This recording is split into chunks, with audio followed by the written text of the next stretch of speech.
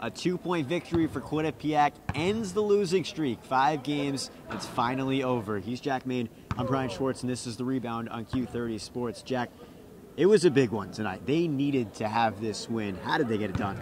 They got it done on both ends of the floor, and they were stepping up in the big moments. Kevin Marfo, 5 blocks tonight. That was huge. They held Canisius to 25 points in the second half. That's something that head coach Baker Dunleavy stressed in the press conference to us today. He said that they were really going to close out late in that game so that Canisius didn't have any quality looks going into the later half of the game.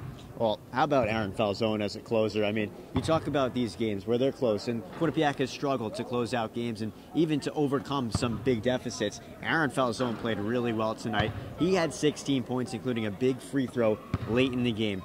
Now, overall, in terms of this season, you only have a few games left, a couple weeks until the MAC tournament. What does this win mean over the long stretch?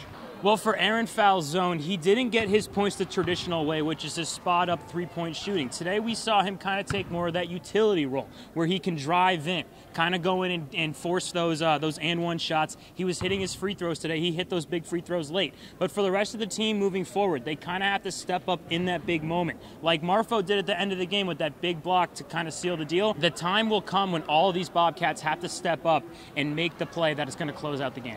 Well, Monmouth's up next. That game's on Sunday. They got to keep this rolling right now. Monmouth is a good team, Brian. We know what they are able to do. The Bobcats saw them earlier this season. So for this team moving forward, they have to continue to step up. They can't let this one big win get in the way of the rest of the season. They have to keep moving forward and keep looking at that MAC tournament in March. Still a ways to go. Atlantic City just a few weeks away, though, so Bobcats are ready to rock and roll now. He's Jack Main. I'm Bryan Schwartz signing off from the People's United Center here on Q30 Sports.